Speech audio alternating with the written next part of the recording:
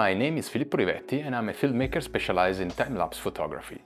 Summit Creative, a new backpacks brand, sent me one of their brand new camera backpack to try out. This is my favorite kind of camera backpack. It has the main opening on the back, but it's also possible to access all the gear from the side.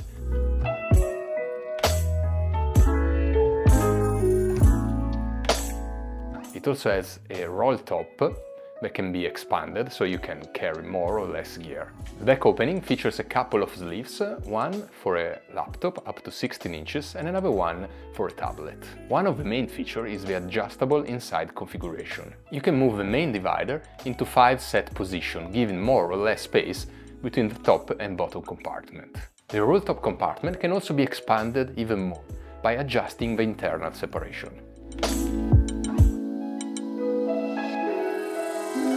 The roll top is one of my favorite features, giving a lot of versatility to the bag, allowing to easily expand the carrying capacity. The roll top can be accessed from 2 different zips, one on top and one on the bottom, and also has some organization pocket inside. Let's now have a look at all the details and features of this bag. The zippers are the high-quality Japanese YKK zips, with some nice touches like little tabs to help you open and close the zips. The buckles are American Duraflex, very easy to open just with one hand. The bag is made of a very durable and wear-resistant nylon that is also waterproof. It is a very sturdy backpack and has some features taken from the hiking backpacks, like for example the aluminum frame that is inside and the adjustable and very comfy shoulder straps. The back panel is reinforced and feels very nice on the back while walking. I also really like the removable waist belt. It is adjustable and on one side it has a big pocket for mobile or other items, while on the other side has a very special strap that can hold a tripod, a camera or an extra pouch. The chest strap is adjustable and has the usual whistle. The shoulder strap also have each a very nice pouch that is flexible and can easily hold a water bottle. The left and right pocket can also hold a water bottle or a tripod, and one of the 2 sides also has a zipper pocket for other items like filters and memory cards. Another really nice feature is the front pocket. It is already quite large and goes the whole length of the backpack, but is also expandable and you can easily fit a gimbal. It also has some nice organizer and pockets inside. There are also some other nice details, like a water connection for a bladder and an hidden helmet holder.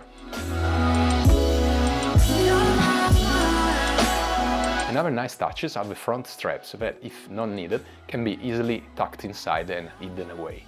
There are many places where you can carry your tripod or tripods. On top of being able to attach it on the side of a waist belt, you can attach it on either side, inside the pocket, or also on the front, where you can carry up to 2 tripods. What I really like are also the handles, so there is one large handle on top and one on the side, so you can carry the bag however you want. It also has a trolley sleeve on the back, so you can just put it on top of your trolley when you go to the airport. The bag is coming in 3 sizes, 30, 40 and 50 liters. And the one I'm testing is the biggest one, the 50-liter one. All these quality and features come at a steep price.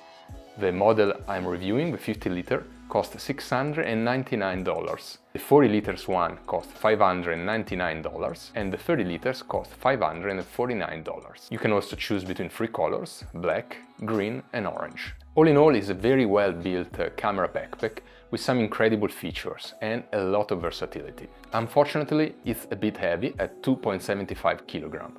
All in all, it's an amazing backpack and I can't wait to try it on my upcoming projects.